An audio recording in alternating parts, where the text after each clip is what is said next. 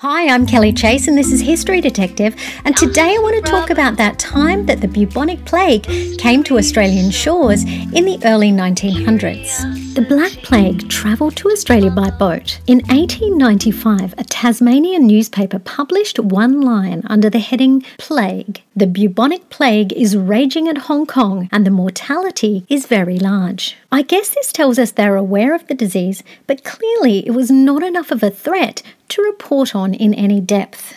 By the 1st of January 1900, the news reports were becoming a little more specific, and the fear of the pandemic arriving on Australian shores was becoming more intense. The Board of Health have accepted the press telegrams as to the presence of the plague at Hawaii as being correct, and their executive officers have been instructed to be on the alert in regard to vessels which may have touched any port in the Hawaiian group, so that they may be promptly quarantined on arrival here. The newspapers on New Year's Day of 1900 were full of reports of cases in the Pacific Islands, including Noumea, Hawaii, and Polynesia, which is a group of about 1,000 islands, and there were urgent calls for an anti-plague vaccine. In an article headlined "Sydney Passengers Still at Large," a journalist reports, "No further information has been received with reference to the whereabouts of the 11 passengers from New Caledonia who landed in Sydney from the steamers Pacifique and Maroc."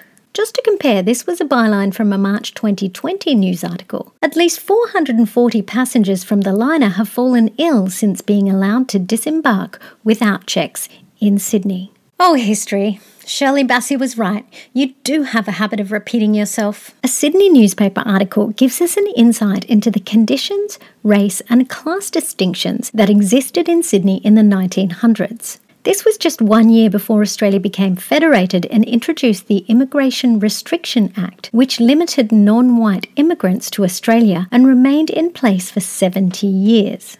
The article says, if the plague comes to Sydney, it will invariably visit the tenements of the slovenly, dirty and poor. The reason is that it is propagated by uncleanliness. It has been aptly called the poor man's plague. The journalist then goes on to visit the Chinese quarters of Sydney and states, all of the Chinese whose establishments face George Street are dirty in habits and environment. So, although in this case the Chinese were not being blamed for starting the outbreak, this journalist seemed to be ready to throw them under the bus in case of an impending outbreak. By April 1900, private schools were being hit hard by the plague panic because parents were pulling their children out of schools so that they could be homeschooled from their country estates. So far, we have seen evidence of apathy towards the plague, denial that it existed, ships bringing it to Australian shores, class and race blame for the spread, schooling from home, a race for a vaccine, economic ramifications, quarantines,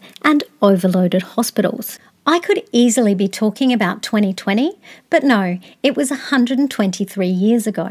The symptoms of the plague were listed in an article by W.J. Simpson, MD. The general symptoms of a typical case are shivering, high fever, nausea, vomiting, intense general or frontal headache, painful and tender bubo, staggering gait, congested eyes, anxious expression, coated tongue, except on the tip and edges, and restlessness with uncontrollable desire to wander aimless to some distant locality. That is the first time I've ever heard of wanderlust being a symptom of the plague. The government of the time created a plague department, and their job was to clean and disinfect premises and drains and destroy any articles that may be infected. By April of 1900, they had visited more than 11,000 properties and handed out 1,500 notices in Sydney. Cases of imported fruit, over 1,000 rabbits, 1,400 barrels of fish, quarters of beef, and sides of bacon were all destroyed in the cleansing. People were also ordered to remove rubbish, filth and manure and replace defective toilets. But it wouldn't be the bubonic plague without a few rat stories. In Bendigo, the council was offering a measly 3 pence per dead rat. A Brisbane newspaper printed a recipe for killing rats, and the journalist bragged that his recipe killed 600 rats in 3 nights. If you can kill 600 rats in 3 nights, they must have been absolutely everywhere. There are quite a few stories of local rat catchers who contracted the plague and obituaries of those who had died from the plague. It was not only a poorly paid job, there was the very real danger of ending up infected. Looking at some of the historic photos of rat catchers, it seems a prerequisite was to have a dashing moustache and a jaunty hat, and an added bonus was a Jack Russell Terrier who were apparently excellent at catching rats. Another similarity between the past and present, which can be seen in some of the historic photos, is the PPE of the medical staff. In this photo, you can see some of the doctors and nurses from Maryborough wearing their specifically designed overalls with a hood and a respirator. These two nurses were delivering meals to some patients in isolation. Notice the massive bolts on the outside,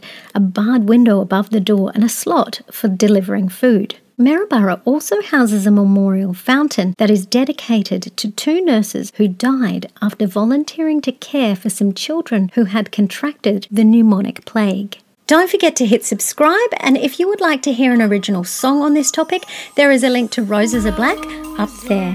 And in the description below, you'll find a link to my website where you'll find a list of references and links to teaching resources. This is Kelly Chase, on the case. I would like to acknowledge the traditional owners of the land on which this video is being recorded today. I pay my respects to the elders and knowledge holders past, present and emerging.